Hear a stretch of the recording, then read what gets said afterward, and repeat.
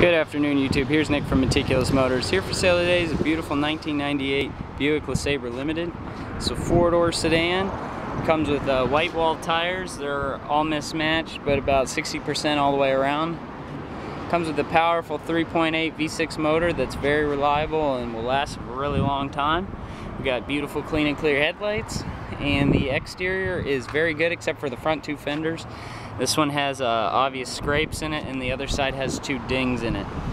Now, this car is not the ordinary car that we sell on the car lot. One, because it's a domestic, and two, because it was a family car. It belonged to my grandfather, and the inside's very clean. It's leather seats, factory floor mats, very good condition. It's always been garage kept, always been taken care of, maintenance at the dealer.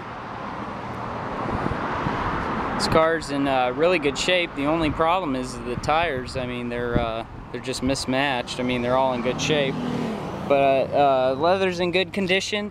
It's a very comfortable vehicle. It comes with Dynaride, anti-lock brakes, all power options, both seats, steering wheel controls, just all the bells and whistles that you could have for a 1998.